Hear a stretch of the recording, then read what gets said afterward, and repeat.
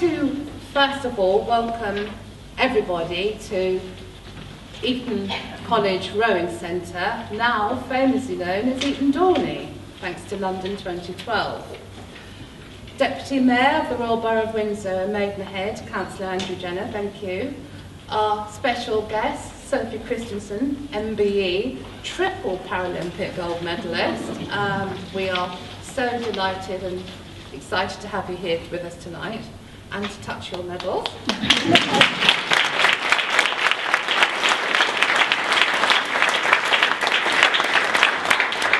We also welcome Peter Coleman, man of the team from Radian, the sponsors tonight, and of course our colleagues, the press, guests, and most importantly, nominees. We also harness the power of volunteers within the organisation. We've got a lot of our residents who give their time to get involved in their communities, to get involved in helping to manage the services and to give us their feedback. And we see the power that actually delivers as a business. We've seen our satisfaction amongst our communities and residents go up significantly. So to be able to sort of support something like this, I think for us is a very good fit with our aims. You'll see on our boards here, where people flourish is one of our key terms for the business and one of our objectives. And I think tonight we're going to see a lot of people who've also helped communities flourish and individuals flourish. Tamena is from Maidenhead and has been nominated by Rob Deeks for her work, again with AICSAF together as one. Tamena volunteers with 8 different organisations. The community benefits in a diverse array of ways because Tamena's volunteering is so varied and far-reaching. It's said that Tamena never stops. She's constantly volunteering and giving her time to make the borough a better place for all of its residents, regardless of their background.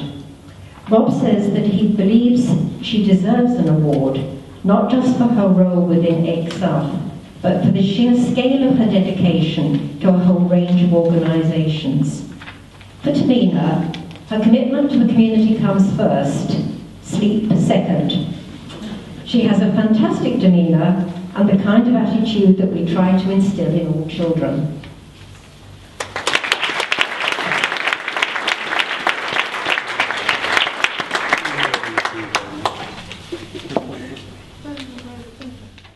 But this category we have 2, and our first runner-up is Teresa Goddard.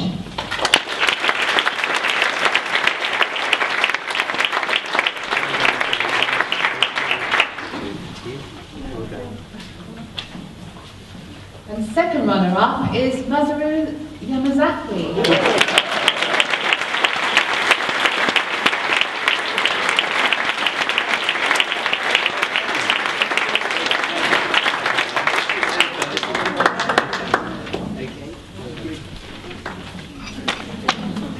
And the news you've all been waiting for, the winner is Tamena Hussain.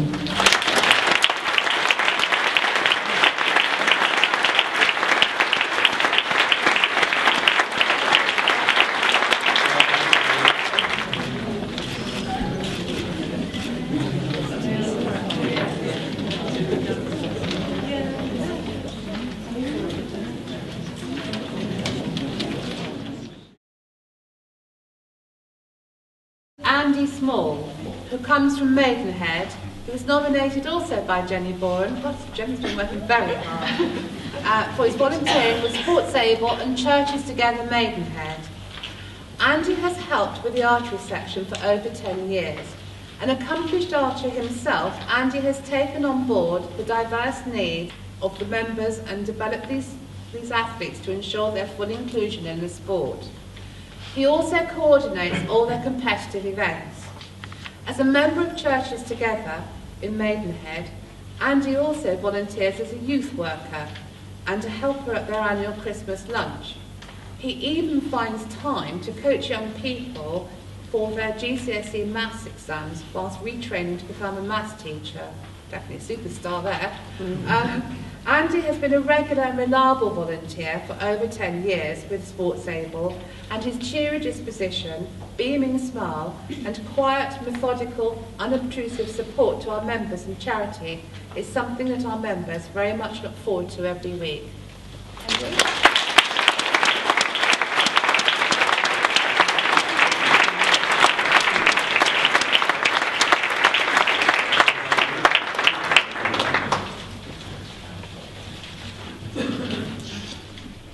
The runner-up in this category is Heather Devany.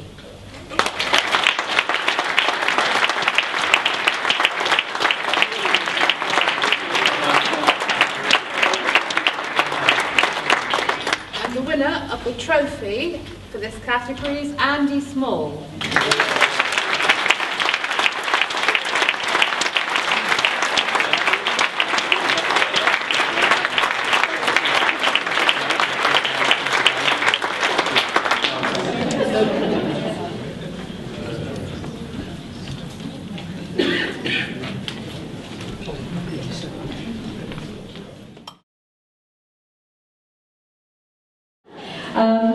And our first nominee in this category is Sandy Ashton from Maidenhead, nominated by Christine Price for her volunteering work with the Alzheimer's Dementia Support. Sandy has been helping them for the last 11 years, supporting people with dementia and their carers in a variety of ways.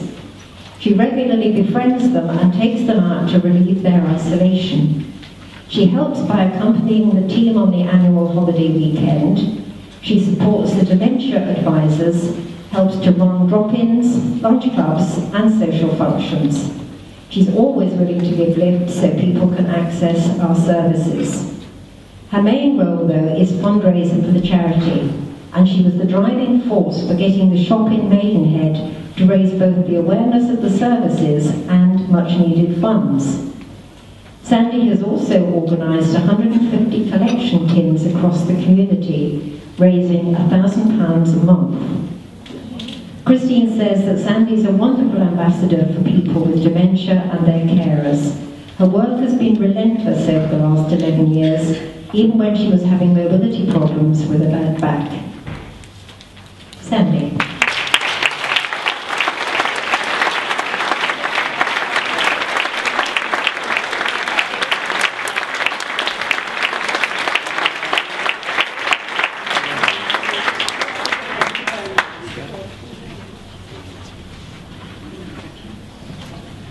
Runner-up in this category is Brian Boulter.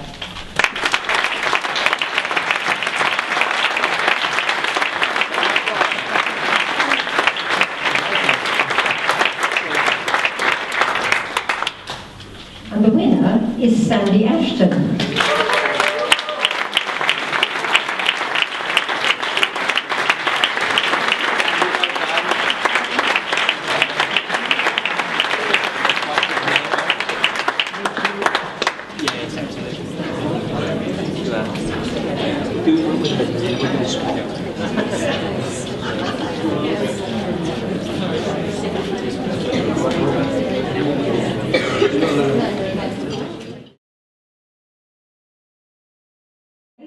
It's SportsAble, and this time it's the Sports Section Leaders.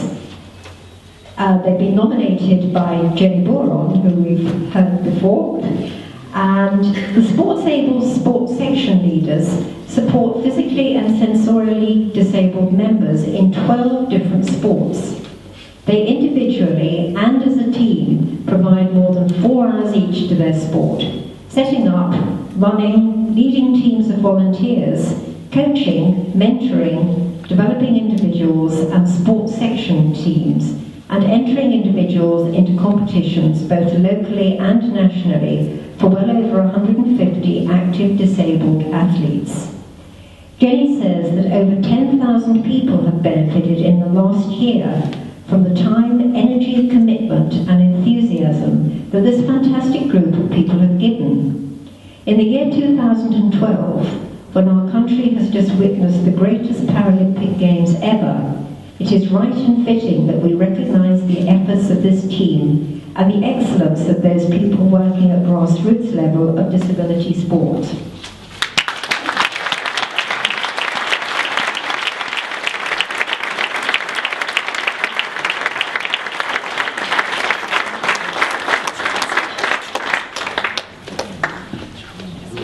Yeah, I was going to say, who's going to be first? Well done. That was sweet.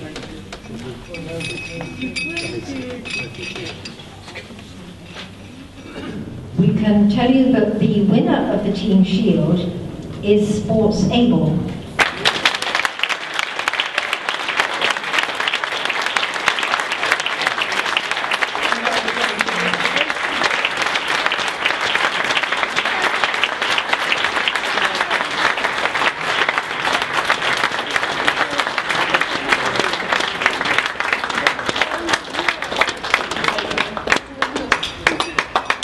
Pleasure, thank you.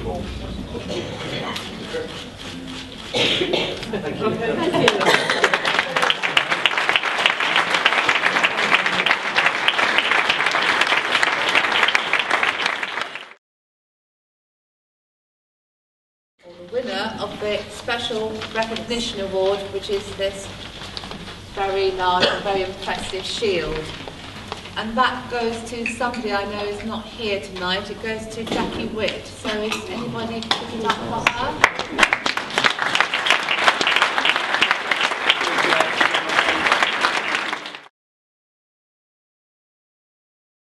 The final award is the overall winner, who gets to keep the trophy forever and ever, and that is Vivienne Davies. Yay!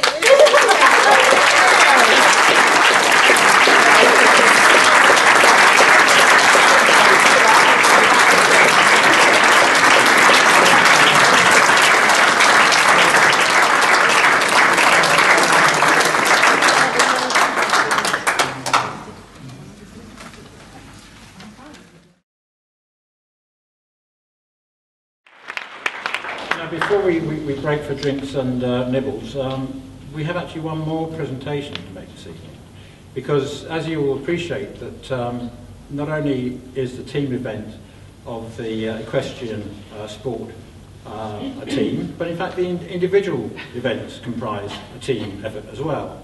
And Sophie has been supported in her success by, I think it's Gennaro 6? Yeah. And from what I've read and seen, this is a particularly brilliant animal, well beyond the talents of more conventional horses. As you'll appreciate, and this is quite a serious point, clearly Sophie is given to certain involuntary movement, and Gennaro is able to, I think I'm right in saying, to establish a difference between those involuntary movements which you have and those where you're trying to get a message across to what he's supposed to do next.